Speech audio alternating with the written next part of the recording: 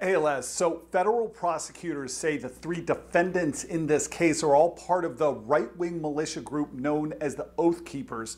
They are accused of being integral parts of a larger conspiracy to stop, delay, or hinder Congress's certification of the electoral vote on that dark day, December 6th.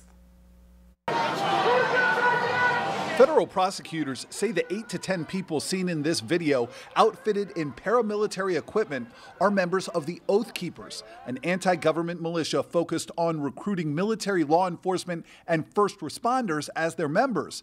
But the FBI says the Oath Keepers will accept anyone into their organization. And the FBI says it's an Ohio bar owner named Jessica Watkins, seen here, who investigators have on a recorded radio transmission telling other suspected Oath Keepers, quote, "We have a good group. We have about 30 to 40 of us. We are sticking together and sticking to the plan."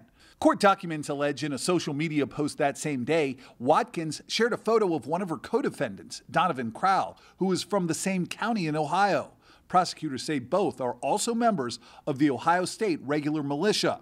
A third defendant in this case, 65-year-old Thomas Caldwell, is from Clark County, Virginia, and he is believed to have a leadership role within the Oath Keepers.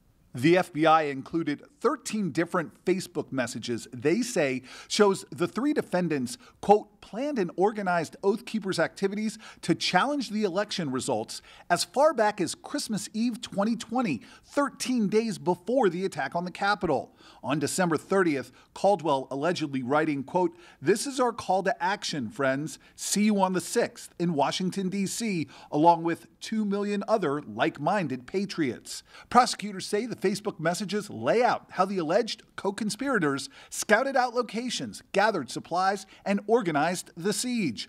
On December 31st, Caldwell allegedly writing on Facebook, quote, "It begins for real Jan 5 and 6 on Washington, D.C., when we mobilize in the streets."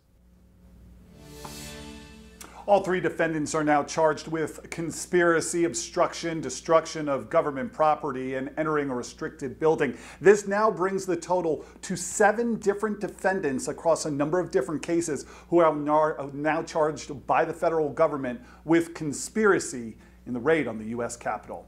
That's the latest. Reporting live tonight, Eric Fleck, WUSA 9. Yeah, the extent of that planning is just shocking. Eric, thank you.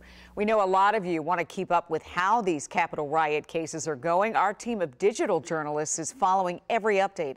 They've launched a weekly newsletter with a roundup of the big charges. To sign up, just text the word, I should say, email to that number on your screen. It's 202-895-5599.